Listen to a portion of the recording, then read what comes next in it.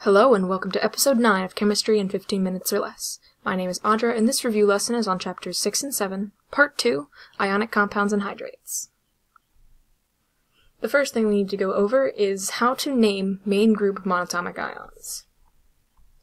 We have to do both cations and anions. Now, cations, you take the name of the element and you follow it up with ion. These ones are pretty simple, so this will give you something like calcium ion or lithium ion.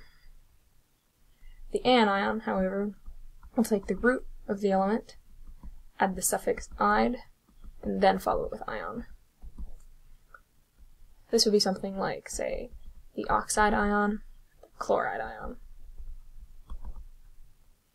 Now, the symbols for these are pretty simple. You take the atomic symbol, and you take the charge as a superscript. So, calcium would be something like Ca with a 2+ charge, lithium, Li with a plus charge, oxygen would be O, 2- charge, and chlorine would be Cl-. Now, as far as cations go, most elements only have one available ion. The issue comes in the middle of the table in the transition metals, because those can often have 2 or even 3 different types of ions.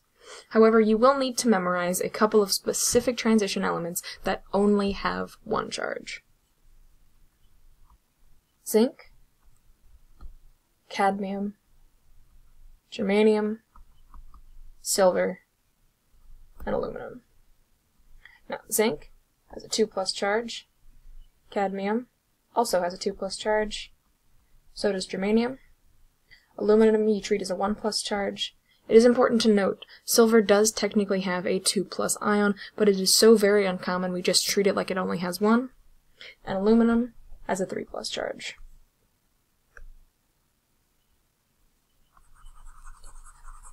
To continue further with naming, we also need to talk about the difference between a stock naming system and the classical naming system. Now, in the stock naming system, you take the element name and you put the charges, Roman numerals, in parentheses if the cation has more than one available. The classical naming system, on the other hand, uses suffixes to show which one has the lower or higher charge. You use the prefix "ic" for the higher charge, and "ous" for the lower charge. So in the stock system, to give you a couple of examples of the ones you have to memorize: copper 1, copper 2,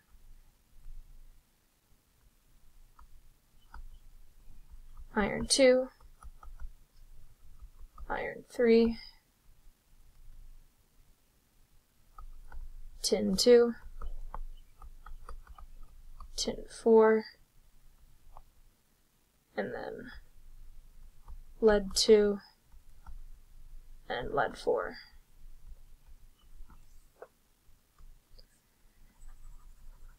Now for the classical naming system, you do need to know both the classical and the stock naming for all of these listed. So copper 1 would be called cuprous, copper 2, cupric. Iron, ferrous, because it's based off of the atomic symbol, and iron 3 would be ferric. Tin would be stannous, stannic, and lead would be plumbous, and plumbic. And the reason for some of these weird ones is because it's based off of the atomic symbol.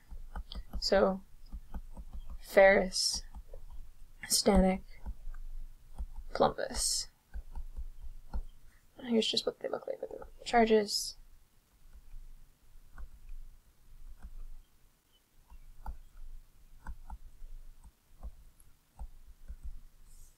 You will have to memorize everything you see here, so I'll just give you a second with it.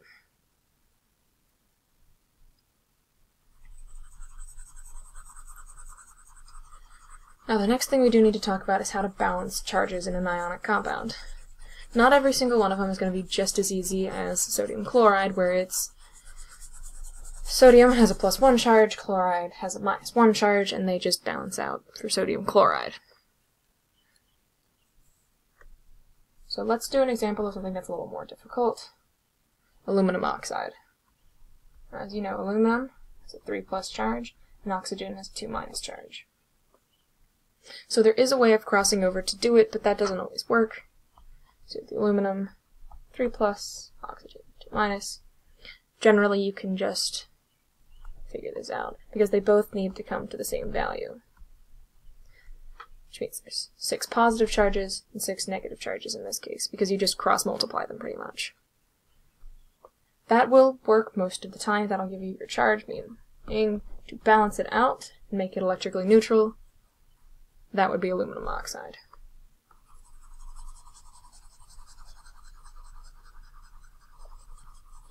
Now this is not when we talked about naming hydrates, but I figured I'd go ahead and get it into this video. A hydrate is just an ionic compound that contains water. So for naming them, what you have to do is you have to start with the anhydrous ionic compound. Anhydrous just means without water. Add a prefix, depending on how much water there is, and then hydrate. An example of this would be something like cupric sulfate pentahydrate. Because you would write it like this.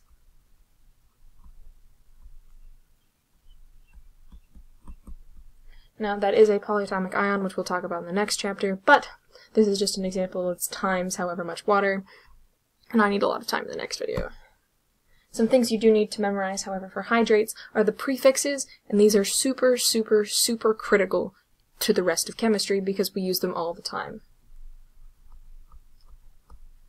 Monohydrate means there's 1 water, dihydrate is 2, tri is 3, tetra is 4, penta is 5, hexa is 6, hepta is 7, octa is 8, nona is 9, and deca is 10.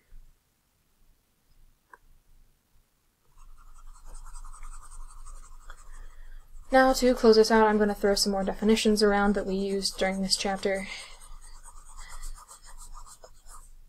We're going to talk about isoelectric, binary compound, hydride, and carbide. Now, something that is isoelectric has the same electron configuration as another atom or ion. A binary compound is any compound that is composed of 2 elements. And a hydride is hydrogen bonded with a metal, and a carbide is carbon bonded with a metal.